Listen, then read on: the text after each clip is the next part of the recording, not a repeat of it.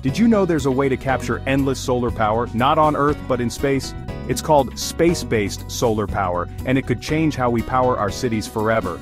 Here's how it works. Huge solar arrays in orbit collect sunlight, convert it into microwave or laser beams, and send those beams down to massive antennas on Earth called rectennas.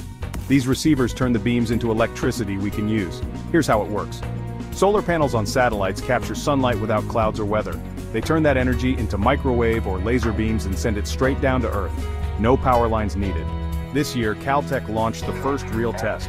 It's called the Space Solar Power Demonstrator. It's already sending tiny bits of energy down from orbit. Proof that this wild idea can work.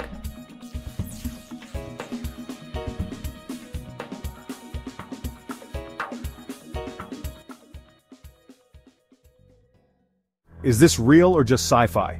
Caltech already launched a prototype called the Space Solar Power Demonstrator. It's testing beaming energy from orbit right now. Why does this matter? Sunlight in space is 30% more powerful than on Earth. That's a constant, carbon-free energy source that could help us ditch fossil fuels for good.